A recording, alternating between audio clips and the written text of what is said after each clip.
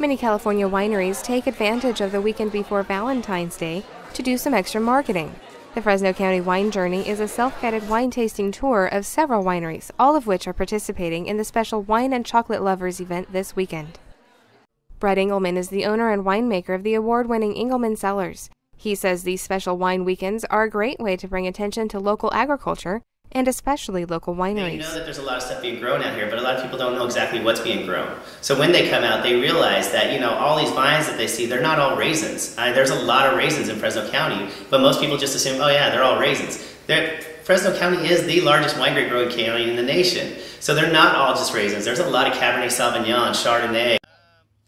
While getting a tour of Engelmann's vineyard, I learned his wine recently got a special recognition. Because Cabernet is a real popular wine. It just won us a bronze medal, San Francisco Chronicle, 3 weeks ago. We entered 7 wines in the competition. We ended up getting 5 medals.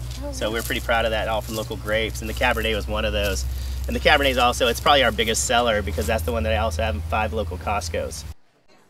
Engelmann says selling his wine in local Costco stores has been a great success. But he says the special wine journey events like the Valentine's Day Wine and Chocolate Lovers Weekend are a great marketing tool for wineries. Well, the Fresno County Wine and Chocolate Lovers Weekend, we do it right before Valentine's Day every year. And it's just one of those great events to kind of kick off the year where we will have a bunch of vendors, some wineries have live music, just little things that make people say, we're open every weekend, Saturday and Sunday, but this is just that little bit extra saying, well, this is a great reason to go out because we can go shopping for little knickknacks, a little purse or some hats, or we have a homemade toffee going to be sold here. But at the same time, while we're there, we're going to taste all the wines. Most all the wineries are going to have specials going on, some kind of specials on the wine. So this is a great time to pick up that special bottle. And we love right before Valentine's Day because you can pick up that special bottle for Valentine's Day. But it's just that kind of little nudge to kind of say, hey, this is the weekend that we want to go out wine tasting. And it's right now with the strength in numbers, we're getting more and more wineries out here. So back in the day, we used to do wine and chocolate. I remember our second Wine and Chocolate Lovers Weekend where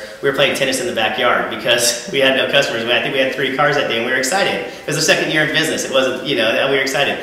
Now, honestly, this weekend, I will see over 1,000 people roll through for the weekend. So it's funny how things have grown in the last 9 years. But it's a good weekend. The weather's usually perfect right around middle of February. It's going to be nice weather. Come out. You can even buy a bottle or wine by the glass and hang out at the wineries and just kind of, a lot of us have grassy areas or some have like bocce ball courts. It's just a fun time. According to the USDA, California grows about 480,000 acres of wine grapes each year. On the Fresno County Wine Journey, I'm Sabrina Hill for AgNet West.